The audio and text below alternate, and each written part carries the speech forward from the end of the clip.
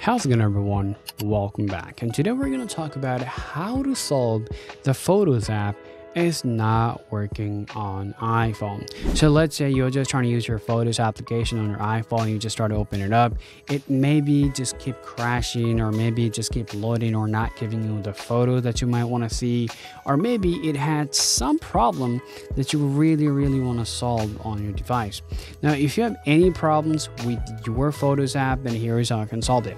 Now the most problems are usually occurs on the Photos app when you actually turn off the synchronizations from your Apple ID. Therefore, first open up your settings and then tap on Apple ID here, select iCloud and select Photo app. So please double check your storage, make sure your storage is not full, and make sure to enable the sync on this iPhone.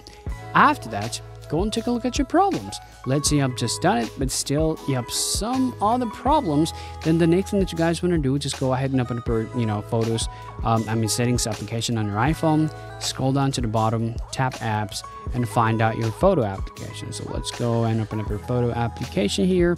Now here are the few things that you guys really want to take a look at. Also iCloud photos, and there's other option is called show hidden album.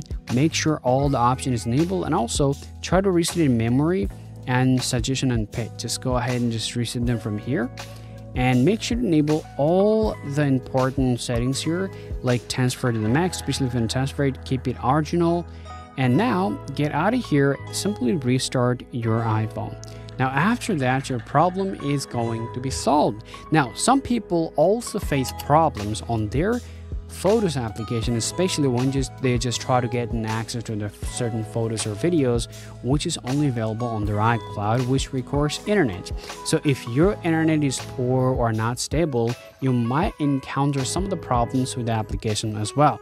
In that case, you can scroll down from the top and enable airplane mode for about 10 to 20 seconds and then turn it off, or try switching a network. Let's say you're using Wi-Fi, turn it off, go back and just try to turn on your mobile data and see if that works or not. If you are using mobile data, do the vice versa and see if that really useful for yourself or not. Now if you still have a problem, last thing that you guys gotta do, just open up your settings, tap on general, tap software update, and check for the new software available. If there's a new software available on your iPhone, go and update it. But if that doesn't have any software available on your iPhone currently, then restart your iPhone and try to check whether your problem gets solved or not. After following all of the process, I can tell you guys your problem is going to be solved. But still, if you have any more questions regarding this topic, please let me know in the comment section, guys. See you all around.